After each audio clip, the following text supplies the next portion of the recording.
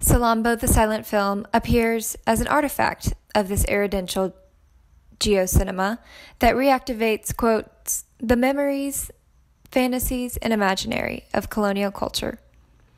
The media expresses familiar, yet far, landscapes, as sets of Carthaginian ruins mirror the sites that surround the Mediterranean Sea. The oceanic and arid sets are visual cues for the audience to approximate and stabilize the multiple locations of this idea of Italy.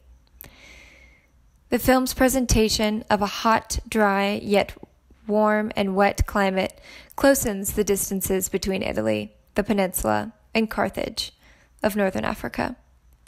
This is what Alessandra de Maio calls the proximity that has always existed between Italy and Africa, separated but united by the Mediterranean, and documented in legends, myths, histories, even culinary traditions and visual arts and religion.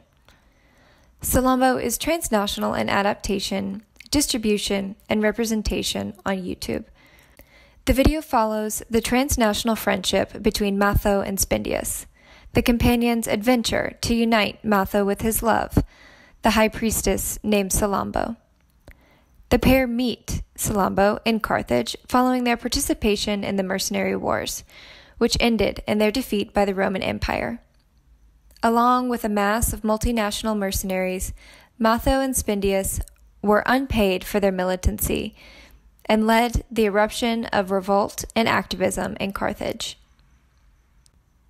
Spendius' presence on screen powerfully situates a slave's fugitive experience.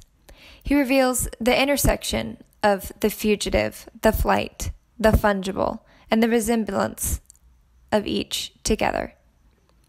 He is of Numidian origin, fleeing from his enslavement under the Roman Empire, where he has been held captive in Compagnia. He flees to join Carthage in dismantling the dominating Western Empire. The film follows the aftermath of the war as Spendius passes from his fugitive flight of his captivity to the fungible possibilities of his body, moving between humans and properties and disguises.